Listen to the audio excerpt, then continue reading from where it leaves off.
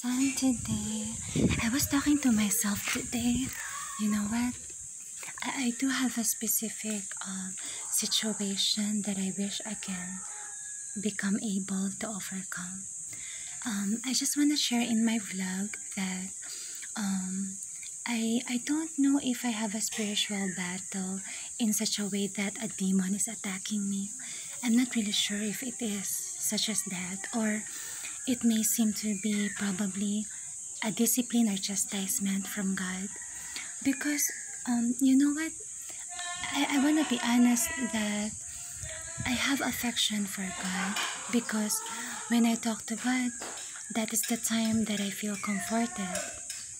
When I talk to God, I tell Him everything. You know what? I consider the Lord as my best friend.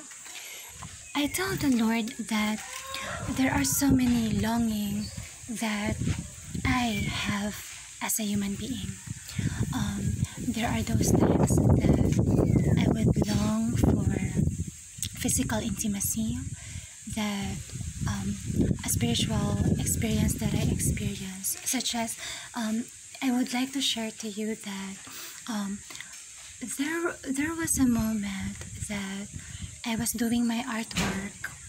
I was watercoloring some pictures and images of a story that I would like to do, because I was making a story regarding the revelation that God has given me, that He speaks into my heart, that I was saying the joy of being a child, when the revelation of the Lord that one cannot enter heaven unless he become like a child, from the book of Matthew. And then I was realizing, you know what?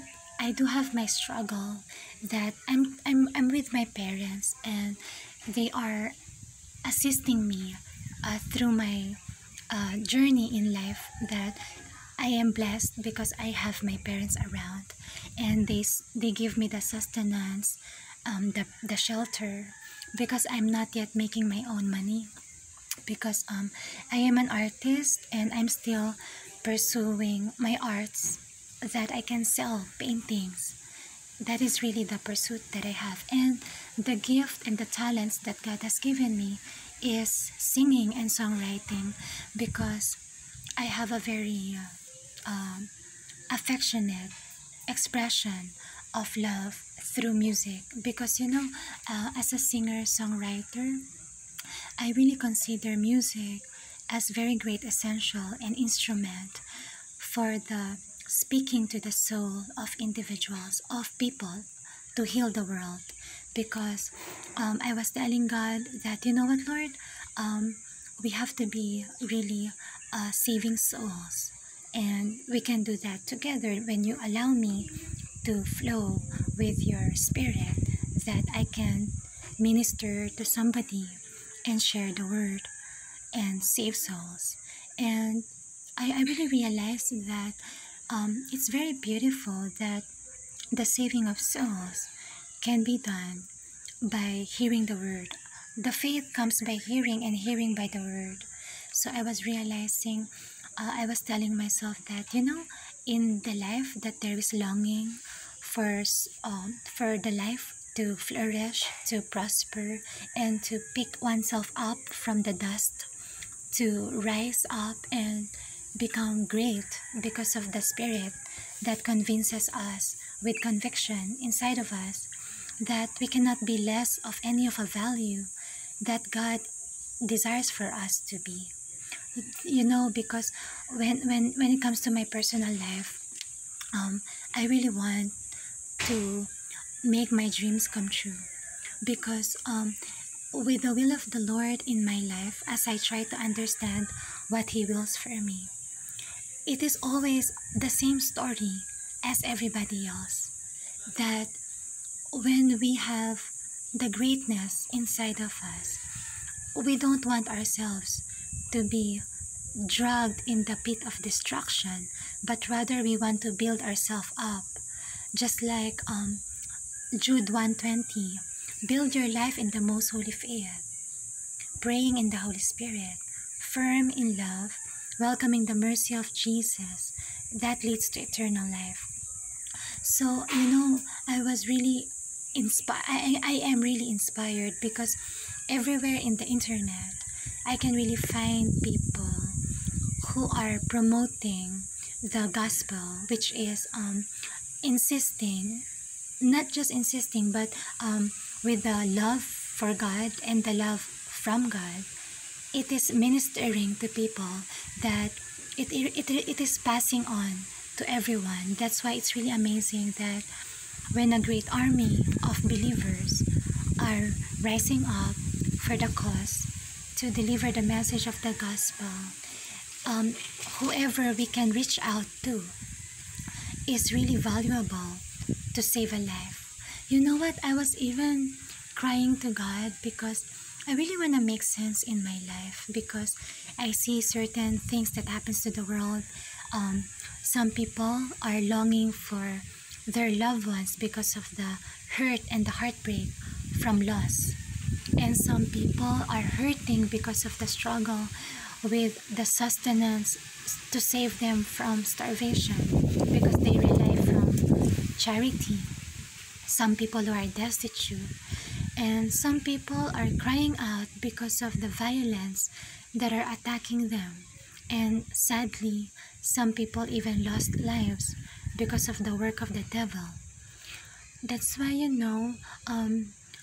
e- even if I myself, I have a spiritual struggle, that there are moments that I breathe out so strong that sometimes I would try to discern, is it attack from a demon or is it a chastisement from the Lord? And then I would just realize, a preacher is always right. The brother David Digger Hernandez was saying, we cannot just blame the demon for whatever spiritual struggle that we go through, because it might mean that we just need to discipline ourselves. We just need to have discipline of the flesh. So I really recognize that, in my spiritual struggle, I think I'm just gonna posture myself in prayer, because, I always pray to God, and I'm so glad that I have my cell phone, that I record my prayers, and there's something that reminds me about what I'm praying to God, because I need the Holy Spirit to remind and reveal. John 14:26, that the Holy Spirit who intercedes for us uh, uh, reminds and reveals to us, teaches us all things that He has taught us. That's why, it's very beautiful affection between a human person with a soul longing for God is the prayer. It is really beautiful when I experience prayer, because as a person I have watched earlier from the feast, the priest was saying the prayer is an expression of affection for the Lord. And then I was saying to myself that, wow, I have been longing to give love to God, because I was realizing, God said, how do you say that you love me if you don't love your brother? And He also said that whatever you do to the least of my brethren, you did it to me.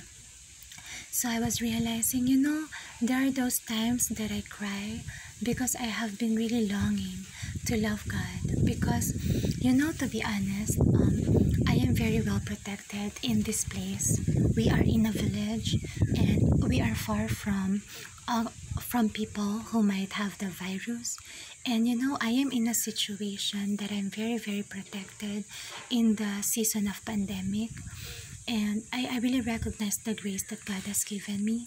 So I was telling God that, Lord, please use me for your pleasure, because life indeed is for your pleasure. So let me have all of my attention to the Bible. And you know what? It's really amazing that there's a preacher who's very cute. His name is Matt. And I really get inspired about his messages and how the Holy Spirit has filled him up. You know what? It is really true that when you get to be involved in the Spirit, it is really the greatest of all romance. um, when you have intimacy with the Holy Spirit, it is really the greatest of all romance, because I would hear preachers speak about the Lord. I would hear women and men of God speaking about the love of God and the messages of the gospel, the love for humanity, especially when it comes to love for humanity. The Wisdom chapter 7 says that um, loving humanity, loving humankind, intelligence, concise, lucid, pure, um, does not corrupt, are the truth about what wisdom is in a person when wisdom, enters us. Um, what I mean to say is, when it comes to wisdom, I